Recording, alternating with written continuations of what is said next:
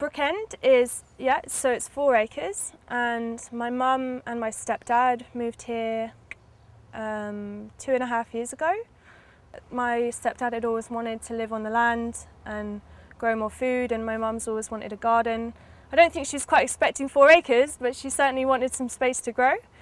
And then they said, you know, you could move in with us. And so yeah, so I got out in December 2010 and I moved here. And the first day it was actually snowing. And so I couldn't really tell anything. And it was only like 3 days later when the snow melted that I was like, oh my God, you know. I could just see everywhere the potential, you know, all the microclimates, all the species, like this whole place is just filled with fruit and nuts already without even having to do any designing. So just felt like a total gift. So yeah, so now I've been here since then, and the first year I spent really observing.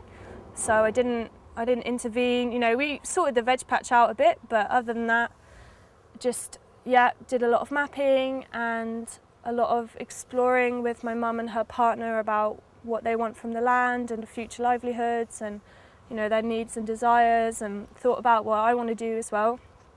And yeah, and then last winter started designing properly, and then since about February we've been implementing here. My mum and my stepdad are really, really supportive.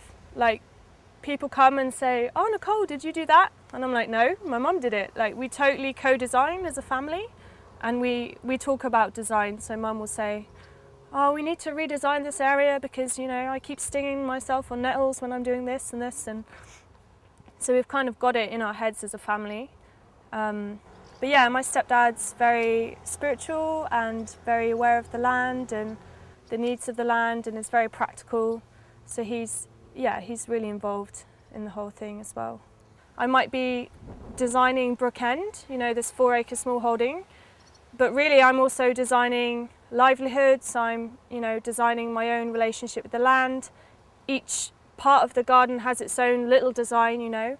Even just where I place my things in the greenhouse is a design. So I think it's really multi-leveled.